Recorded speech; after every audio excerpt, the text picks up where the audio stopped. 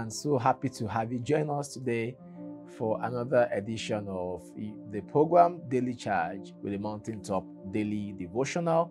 Today is another day the Lord has made, and we should rejoice and be glad in it. Today is Monday, 15th day of July 2024. And we're so happy and excited to have you join us on yet another edition of this program. God bless you in Jesus' name. Let's pray. Father, we thank you for today. Thank you for your mercies. Thank you for your love and your compassion upon our lives. And all the viewers of this program, Lord, accept our thanks in Jesus' name. Thank you for such a day you have made, and we shall rejoice and be glad in it. Thank you for another time to share your word together. Accept our thanks in Jesus' name. Today on this program, I pray you open eyes of understanding. Let your word bless our lives. Teach our spirit by your power. Thank you, Heavenly Father. In Jesus' name we pray. Amen. God bless you again in Jesus' name. And I trust you could also ask your friends to join us on this program, Daily Charge with the Mountaintop Daily Devotional. As usual, let's have our devotional and our materials with us as we go on this ride together in the Word of God today. So please let's grab a copy of our Mountaintop Daily Devotional, very useful material, very resourceful as well, and also our Bible and writing materials. I believe the Lord will teach us today. Today is Monday, 15th day of the month of July 2024. So today on our program, we're looking at Love Not the World, Part 1. Love Not the World, Part 1. And our memory verse is taken from the book of James, chapter 4. James, chapter 4, verse 4. And I'll read from here, and I trust you would follow through as I read from here. Ye adulterers and adulteresses, know ye not that the friendship of the world is enmity with God? Whosoever therefore will be a friend of the world is the enemy of God. If you be a friend of the world, you are the enemy of God. And our prophetic work today is that I pray for all of us, including myself, that on this program today, that the Lord shall give us the power to live a righteous life above the world and the vanities in the name of Jesus. Amen. Can I get a big amen to that? God bless you in Jesus' name. Now, our first scripture for today is our anchor text, our working scripture, is 1 John chapter 2. It's a very popular scripture, and I'm believing that the Lord will open our eyes of understanding as we explore another dimension of the Word of God on this program today. So let's open our Bibles to the book of 1 John. 1 John chapter 2. We'll be reading 3 verses, 15 to 17. 1 John 2, I believe you're all there. And I'm reading from the New Living Bible. 1 John 2, 15 to 17. Again, I'm reading from the New Living Bible. It said, stop loving this evil world. Stop loving this evil world and all that it offers you. For when you love these things, you show that you do not really love God. I like the way the Bible puts it. Stop loving this evil world and all that it offers you. For when you love these things in the world, you do not really love God. 16. For all these worldly things, these evil desires, the craze for sex, the ambition to buy everything that appeals to you. The King James will say the lust of the flesh. The ambition to buy everything that appeals to you, that's the lust of the eyes. And the pride that comes from wealth and importance, the pride of life. These are not from God. These are from this evil world itself. the last verse. And this world, this same evil world, is fading away, and these evil forbidden things will go with it. But whoever keeps doing the will of God will live forever. So straight away, you can discover from our working text, it said, this evil world is passing away. The verdict has already been given on this world where we all live. So let's even start from there. So the verdict is clear that this world is doomed for destruction. It is doomed already. So it means that everything that is in this evil world has already been sentenced for destruction. Praise the name of the Lord. So the fact that we can take away from this working scripture, and I'm praying the Lord will help us today. One is that this world is passing away, and one day will be gone. So passing means that it's already in motion. That's why it's present continuous. It's passing away. It's already in motion of going.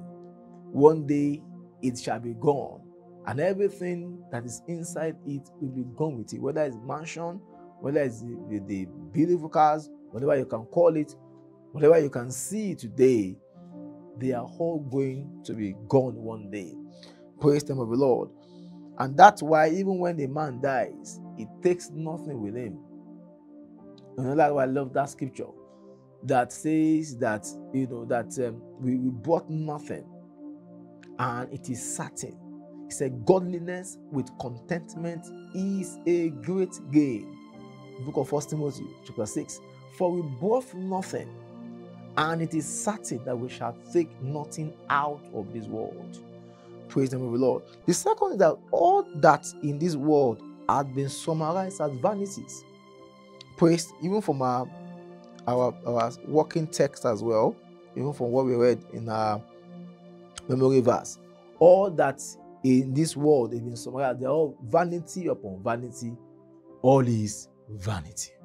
So all that men want to kill themselves for, all that people are chasing up and down, people want to die for, it's been summarized as all vanity. Like I said before, and that's why if somebody dies today, nothing is going to go with it. All the wealth that he has, all the luxurious cars, all the mansions will not go with him or with her. And all is what? Vanity.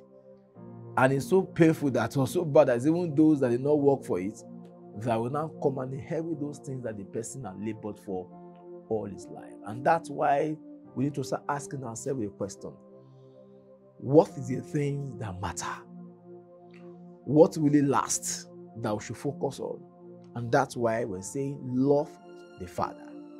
That is the greatest thing that will last, that will outlast this world, that we need to focus on regularly. Again, all the things in this world are raw materials for fire. Everything you can see in this world, they are raw materials. So Second Peter 3 verse 10 says that everything, they are raw materials for fire. So why will you be chasing vanities and not chasing God? Vanities that are, the Bible has declared are raw material for fire. That's a fact in the Bible. Again, the whole world lies in wickedness. 1 John 5:19. The whole world lies in wickedness. And that's why, if you turn to the left, to the right, is violence and wickedness in this world. So is that where our love should lie? No, of course, no.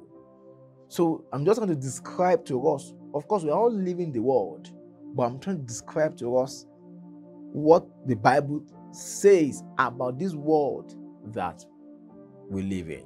Praise the name of the Lord. We're taking a short break and we shall be right back. God bless you. Through your handheld gadgets, you can now have access to your daily devotional, The Mountaintop Live for the year 2024, Volume 9, available through download on the Google Play Store and the iOS App Store. Download yours today.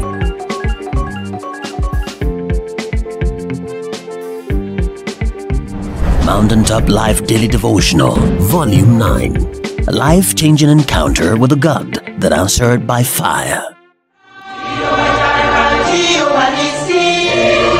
Mountain of Fire and Miracles Ministries. Surely the Lord is here. The Mountaintop Life Daily Devotional for 2024 is now available. Volume 9. Get a copy today and some for those you care about, and leave your days filled with the presence of the Lord. The Mountaintop Life Daily Devotional, Volume 9. Life-changing encounter with a God that answered by fire. Get a copy, visit www.mfmebooks.com or any MFM bookshop near you.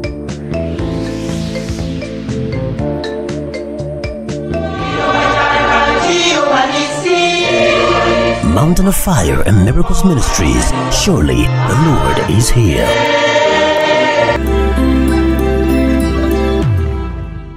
Welcome back to your program, The Daily Charge with Mountaintop Daily Devotional. God bless you in Jesus' name. So happy to have you join us. And if you just joining the program as well, please, we appreciate that you could share with your friends and your colleagues to always be part of this very, very insightful, spiritually educative program on a daily basis. God bless you in Jesus' name. So before we went on the break, we were discussing love not the world. It's a commandment. Love not the world. Love not the world. An instruction as well. Love not the world. And I was trying to describe to us why. Let's start with how the Bible describes the world that we live in. The position of the scripture as far as this world is concerned, which is very clear, and why we shouldn't be chasing those things, but rather we should be chasing after God. Well, that is what lasts. I talk about what is in the world, where is loss of the flesh, loss of the eyes, and the pride of life. And the fact is that the world is passing away, and one day it shall be gone. We mentioned the fact that the world is doomed already. The verdict has been passed upon this world.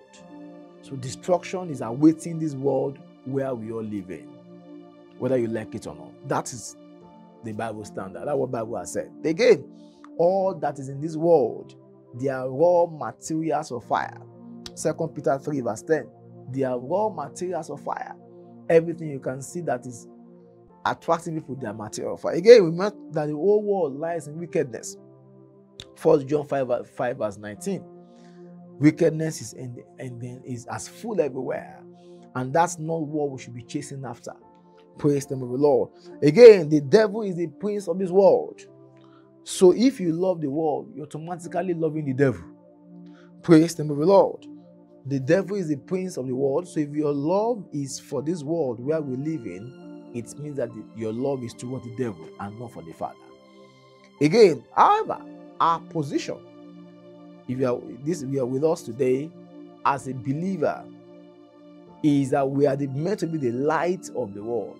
Of course, we are living in the world, but while we are living in the world, we are meant to be light to the world. Of course, the world is full of destruction, full of vanities, like I said before. But what God expects of us is that we are meant to be the light, and our light must shine, meaning that anywhere you find yourself, you must demonstrate that you are indeed a child of light. In your behavior, in your attitude, in what you say, in what you do, people must know that indeed you are for light, not for darkness. And that is our position. Praise the name of the Lord. Matthew 5 verse 14 talks about that. Now, you can ask me that, how do I love the Father whilst living in this world? How can I maintain, like the Bible says, love? Remember, we're looking at love, not the world. That we're living in the world. Of course, we know we're living in the world. How can I live in this evil, wicked, polluted and corrupt world that we've found ourselves, and yet I will love the Father? What can I do? And that's what part of what I want to take away from today's program on our daily chat today, because it's very important. Because that's what we'll be asking ourselves, that how can I stand? How can I be chasing God? How can I be a God chaser? Because I'm in this wicked, polluted, corrupt, perverse world. Pray, how can I stay above all these things and have the love of the Father in us? Now, so the question is, how not to love the world? Praise the Lord. How not to love the world? The first thing to do is to be filled with the love of the Father. To be filled with the love, so we can usually ask for the love of the Father to fill our hearts constantly. So that should be a constant prayer point for all of us watching this program today. That, Father, let your love fill my heart always. Like the psalmist said, that he pants after God. He said, I want to drink God. So you want your heart to be panting after him. So you need to be asking for the love of the Father to fill your heart. When the love of the Father fills your heart, then there is no vacuum. There is no space for the love of the world to enter. And even when those things are attracting you, because you have a strong love, just imagine you love somebody dearly. It's difficult to break tie with that person. So when you love God dearly, that love will always help you not to have the love for the things of the world. That number 2 is to set our affections on things above. Colossians 3 verse 2. Let's set our affections on things above. So when we begin to focus on things above, means the kingdom, because that's what's above us. So let our affection, that's what the Bible has said, meaning that we should get our priorities right. So what are your priorities? Watching this program today, what are your priorities? We need to ask ourselves that question. What are those things? This year, for example, this is the second half of the year already. And the question is, what were those things you set as goals for this year? Spiritual goals, for example. What are those goals that you set for yourself? And how far have you gone on those goals?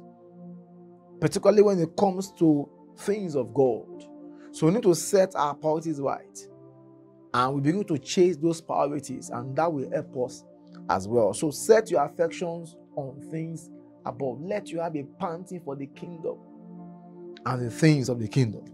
Praise the name of the Lord. The next is also pray for God's kingdom to be established in your soul. That is a great prayer point. Because if your soul, if God's kingdom is not established in your soul, that soul cannot be raptured. Praise the name of the Lord. So it's a constant prayer that we need to be praying that, Lord, let your kingdom be established in my soul. Let your kingdom fill my heart. Let the kingdom of heaven be established in my soul. When God's kingdom is established in your soul, then your love will be for the Father. Praise the name of the Lord. Can I hear a better hallelujah wherever you are watching us today? Praise the name of the Lord. Hallelujah. Another thing we can do is to make our standing and position known to the world. Let them know what you stand for. Like they used to say, a man that stands for nothing will fall for everything. So let them know what you stand for. That place where you are working, that school where you are studying, that family, that place of business, let them know that this is what you stand for. Let them know your own position. If they have not yet called you names, you have not started. So let them know your position. That, for this one, this man does not drink. Even if you offer, he will not take it. So let them know that you stand for that. When it comes to say, these are community of liars, they will say, no, minus that man, minus that woman. That is what will also help us to focus our minds on things of God. The next thing to do is to always pursue kingdom business. Always pursuing kingdom business. Remember, we were looking at how not to love the world. How not to love the world. If you don't want to love the world, then you need to shift that love to another thing. And that's what I'm saying today. That where can you shift your love to? So that you don't love the things of the world. And that was saying that, look, pursue kingdom business. Be aggressive about things of the kingdom. What is kingdom business? Soul winning, evangelism, praying, intercessory, even kingdom service, even the house of God. Those are things that you should be pursuing. So when you pursue kingdom business, definitely the love of the Father will grow more in your soul. Praise the name of the Lord. We shall be right back. Please stay tuned. God bless you. Through your handheld gadgets, you can now have access to your daily devotional, The Mountaintop Live for the year 2024, Volume 9, available through download on the Google Play Store and the iOS App Store. Download yours today.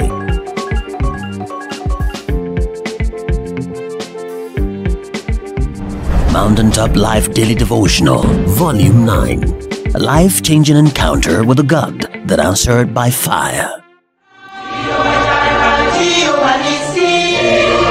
Mountain of Fire and Miracles Ministries, surely the Lord is here. The Mountaintop Life Daily Devotional for 2024 is now available, Volume 9. Get a copy today and some for those you care about, and leave your days filled with the presence of the Lord.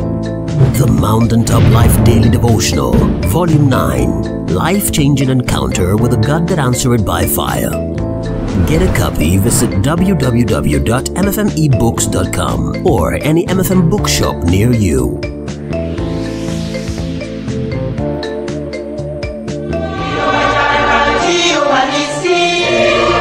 Mountain of Fire and Miracles Ministries, surely the Lord is here.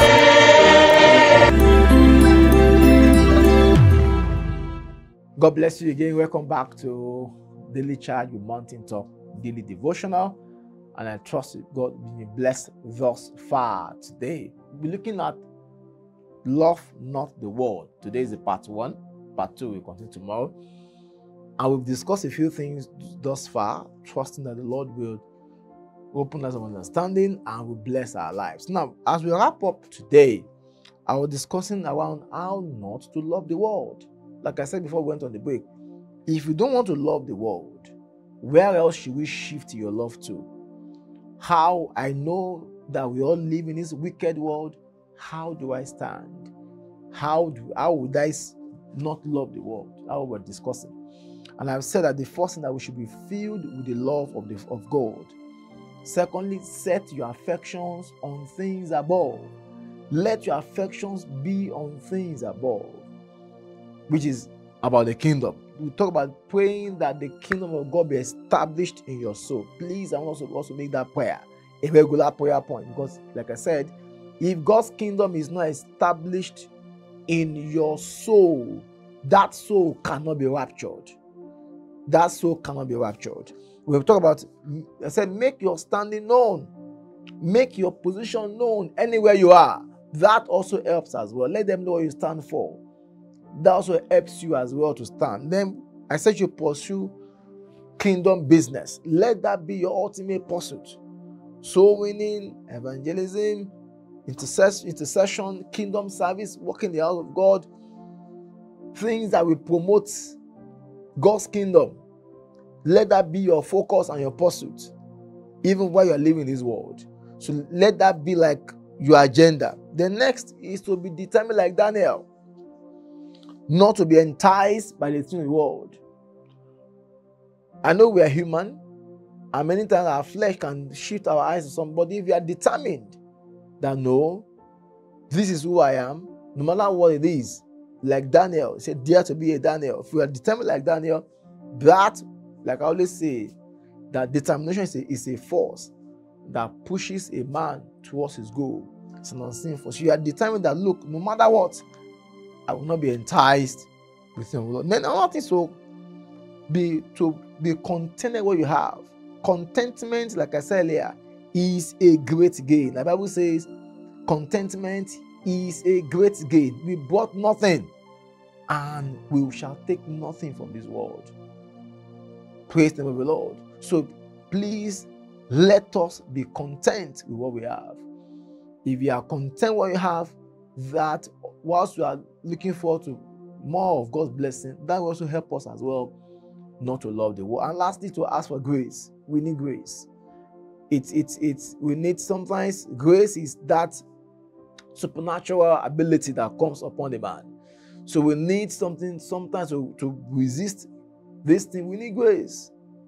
We need grace. And to add to this one, if you try what I've said and yet you're still battling with loss of the flesh, loss of the eyes, then you may need to go for deliverance prayers. You may need to really deal with them in the place of prayer. Because a natural man carries those things. So if it gets to a point that you have tried all this one, it's still not working, you're still not getting the result, then you have to do it in the place of prayer to deal with the demon in charge of lust in your life. And I trust the Lord, the God of deliverance, the God will surely deliver you in Jesus' mighty name. God bless you for joining us on today's edition of this program. Let's pray this prayer before we round up today. Thank you, Father. Say, Lord Jesus, let the kingdom of God be established in my soul. In the name of Jesus, Lord, let your kingdom be established in my soul. Let your kingdom be established in my soul. In the name of Jesus. Amen. Amen. God bless you in Jesus' name for joining us on today's edition of Daily Charge with Mountaintop, the Devotional. I trust you've enjoyed the program today, and I trust the Lord has ministered to your spirit, and I trust the Lord will surely bless you more and more. We look forward to you joining us again next time on this program. Until then, we love you and God loves you more. Bye-bye for now.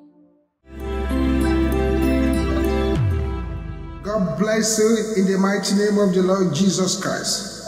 We thank God for the miracle of sleeping and waking up. I decree that today it shall be well with you in the name of Jesus. The Lord God that dwelleth in Zion will move you forward in a new way in the mighty name of Jesus. No evil shall befall you this day, neither shall any plague move near your camp. Wherever you go, the favor of the Almighty shall be upon you. Your life shall be plugged into the socket of divine favor, divine restoration, in the mighty name of the Lord Jesus Christ. All the evil present in this day, I bind them and I cast them out. You shall not be part of the evil that is spreading around in the name of Jesus. The Lord will make you head and never the tail, in the name of the Lord Jesus Christ. I soak the whole of this day in the blood of Jesus. I soak the whole of this day in the blood of Jesus. You are going in, your coming out shall be blessings. The hand of God shall be mighty upon you. I cover you and your family with the blood of Jesus. Thank you, Heavenly Father. Have a wonderful day, beloved. In Jesus' mighty name I pray. Amen.